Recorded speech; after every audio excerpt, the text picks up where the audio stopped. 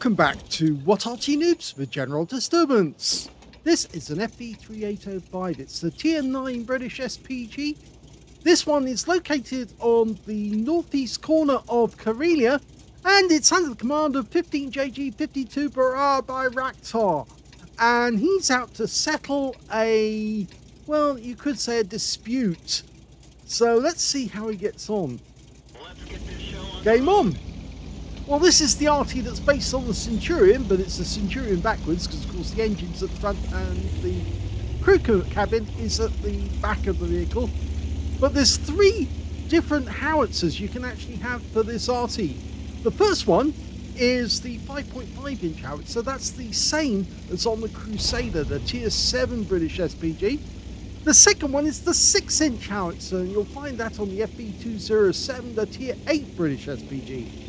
But the last one is the 7.2 inch howitzer, and that's the same gun that you'll find on the FV3805. Yes, the Heshbon.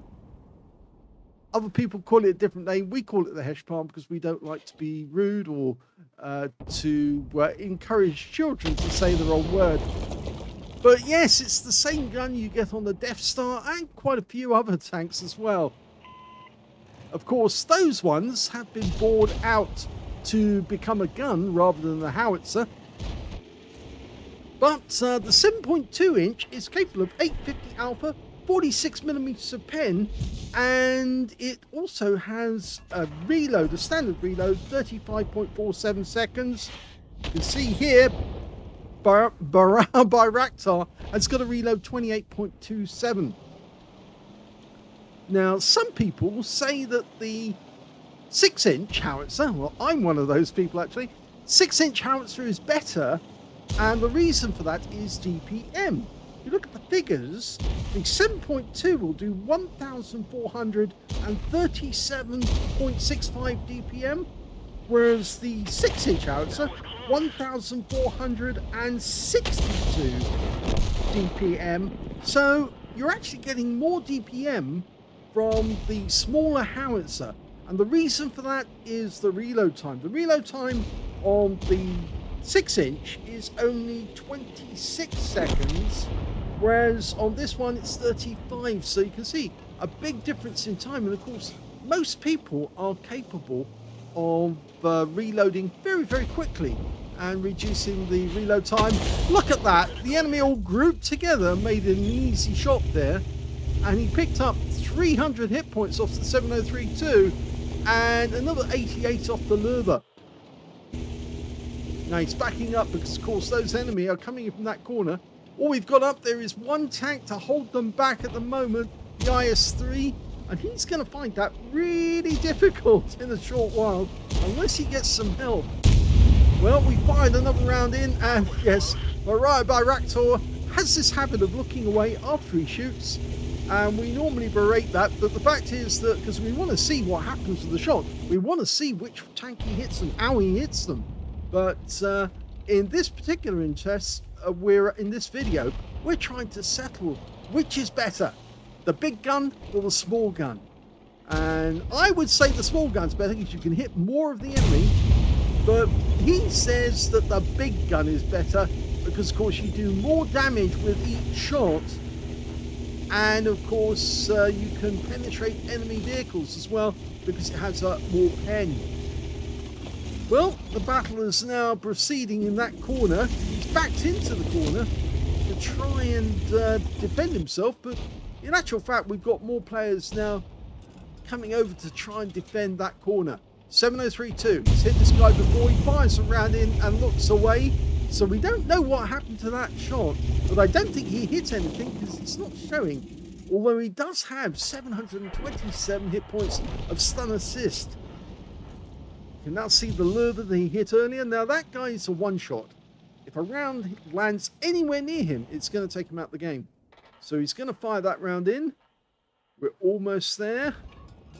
Long reload, rounds out, and oh, we did kill the Lurva. We didn't see the actual kill because he was a blind shot at the time, but he definitely got him because it popped up and said he got the kill. Okay, he's found another one, and a meal too. And he's also a one-shot with only 91 hit points, but he goes down to a leopard 1. A tiger mouse, well, he's got a lot more hit points. He's 100% health at the moment. All we're doing to him is trying to strip him of his health. Oh! Massive damage to the guy all at once. Not just the shot that came from Bayraktar. It was actually many other shots that went in at the same time, although he only got 616 for the fire, 757 for the shots, but no stun assist off that one at all. And the Tiger Mouse goes round the corner and a Manticore finishes him off. So the entire attack that came up the west side of the map, the only one that survived is 7032, and we don't know where he is. Rounds out the Skoda. Well, it's a good hit, 208, but I reckon you could have done that one with the 6-inch. You could tell he was interested because he was zooming in and out with his mouse wheel. And yes, that's a habit quite a few tank drivers have. The 7032 is a one-shot. He's only got 2 hit points left. So he's going to go down if somebody just nudges him on him, or even breathes on him for that matter. Okay, STB1, he's a one-shot. Unfortunately, the shell wasn't close enough to actually splash him. But we're 2 down on the enemy. They did have a big attack in our direction. They failed. But it looks like we need to get out of this area because we could fall prey to that 7032. He's still got the ability to deliver a lot of damage from 2 major guns. 122 millimeters. He fires in the STB1 and misses again. This Arty is only capable of 40 kilometers an hour, so he does need to move away as fast as he can, really. There's the Leopard 1 on the enemy team. STB1. The Leopard 1 could possibly be penetrated. He's got very thin armor. The Manticore has managed to finish off the 7032, so we don't have to worry about him. But the new tank's turned up, and that's the Jaeger, and he's coming up from the south route. Well, he got a nice hit, and he got stun assist. With 3 down on the enemy at the moment, so it's looking as if this game is going to be a defeat. But it's a huge amount of damage he's accumulated. 2,552 hit points of damage and 1,500 of stun assist. Okay, Jaeger getting closer and closer. So you can see he does stay to watch sometimes when it's important. He doesn't look away. And you can see that shell did land against the frontal plates just on the engine deck. There's a yellow mark there. That's where the round lies. Now, can he get around into the side? He's still waiting. Another enemy's turned up. It's the Scorpion G. And he's very low in hit points, and the Manticore finishes him off. And now it's only 2 down. So we're motoring as fast as we possibly can. Ideally, we need to get away from the cap area. We can still shoot back at the cap if we need to.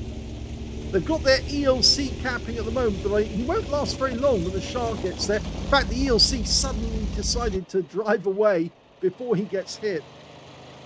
There he is, lining up a shot just in case we can get one. Oh, he got a splash kill! Beautiful shot.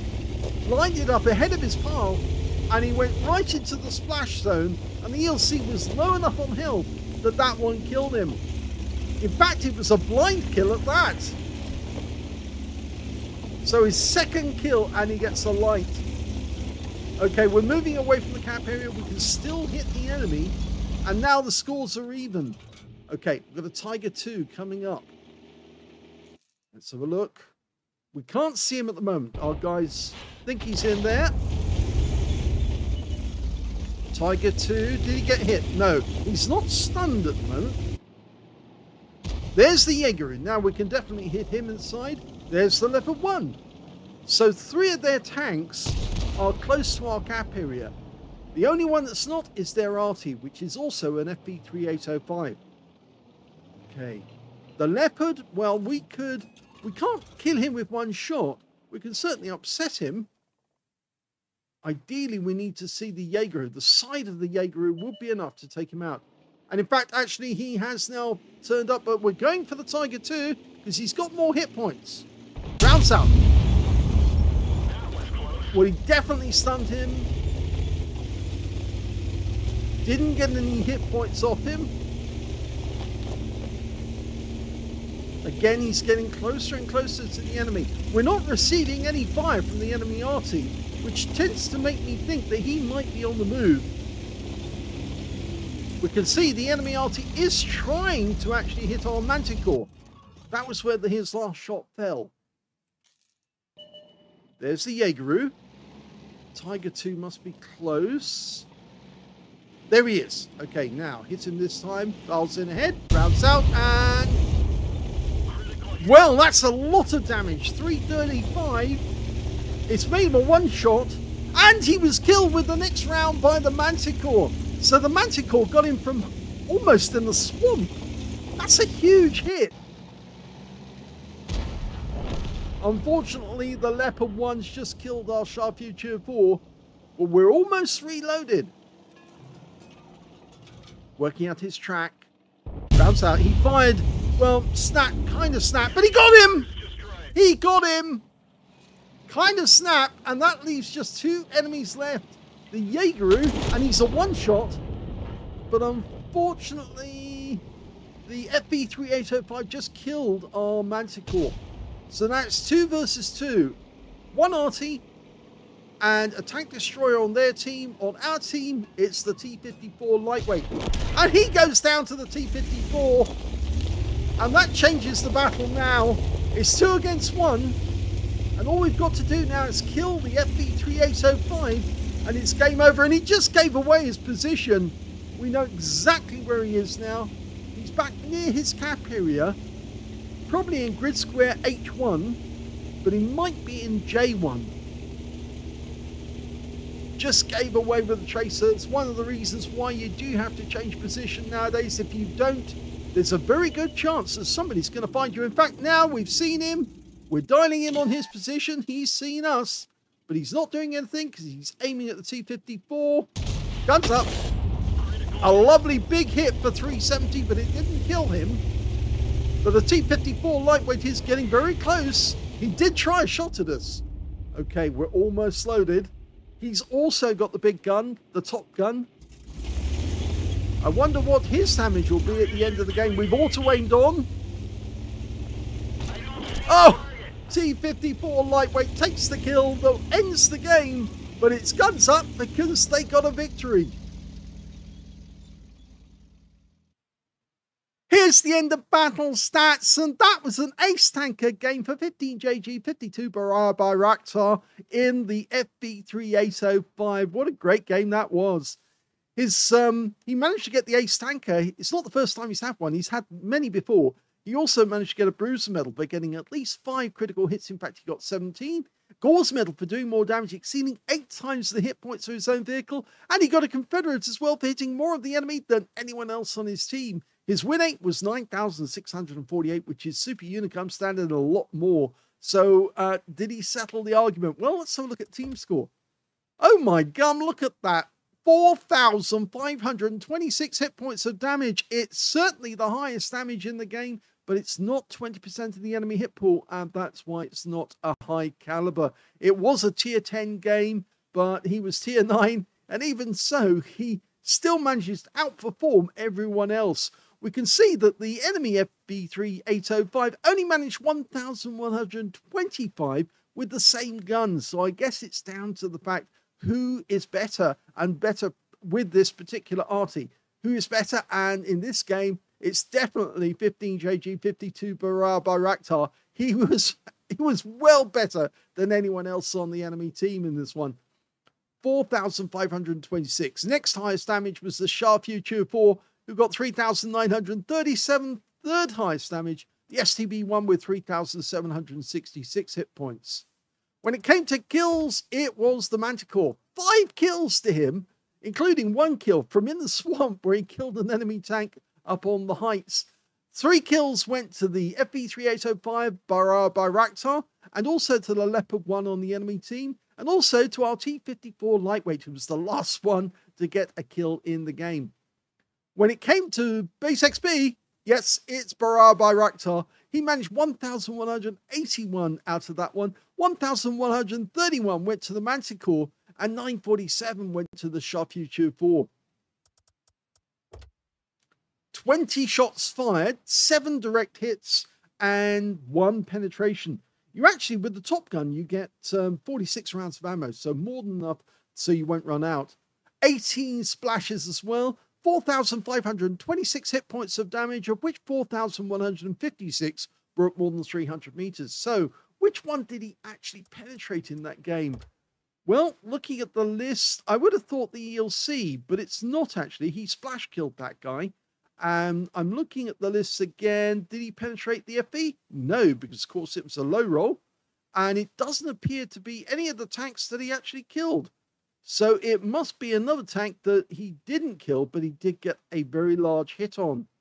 Not the 703, not the Emil, but it was the Tiger Mouse. Yes, he actually hit the guy whilst he was hiding behind the rock. And we saw that he actually suddenly dropped from 100% health all the way down to a splash kill in a few shots alone. And in fact, actually, he penetrated the engine bay on the Tiger Mouse and set light to him. And that's where he scored 1,375 hit points of damage. Most of that from the actual hit, but a lot of it from the fire as well. Going back to detail. He managed to spot 1 enemy vehicle, damaged 12 of the enemy, killed 3, 173 hit points of damage assistance, 1,890 hit points of stun assist off 16 stuns. That accounted for the ace tanker. The tank he spotted, by the way, was the enemy FV3805, who hadn't been seen up until that point. He also managed to earn 33,063 credits on a premium account, and he got 25 bonds for a mission achievement and 1,771 experience points out of that game.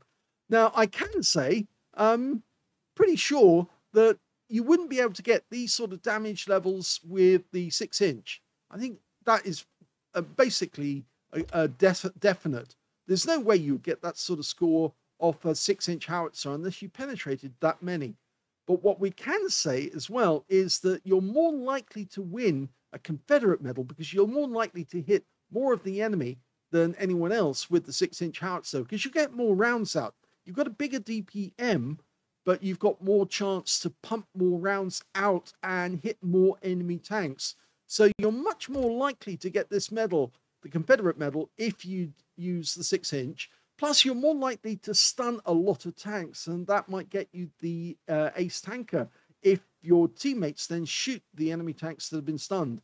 I suppose 15JG52 Bayraktar would counter that and say you get a longer stun with the bigger gun, and you actually need more chance of doing big damage for every shot. And so I can concede that, but the fact of the matter is that there is a bigger DPM with the 6-inch than there is with the 7.2-inch. So it's really horses for courses. How good a player are you with the 6-inch against the 7.2-inch? So on this particular battle, I would concede to Bayraktar that he's right, that in his hands, the 7.2-inch is going to generate more damage. But on the 6-inch, well, depending on the person, I think there are plenty out there who would say, yeah, I get more better games out of the 6-inch howitzer on this particular Arty because I can hit more enemy. It's horses for courses in the end. In other words, that's what I would say. But what a great game by Bayraktar. I haven't seen one like that for a while. And also the fact that, yes, an FV3805 Arty can carry at tier 10, no less. Hope you enjoyed that replay. If you did, please give this video a like. Do subscribe to our channel. Leave a little comment down below because it feeds the algorithm. And thank you for watching.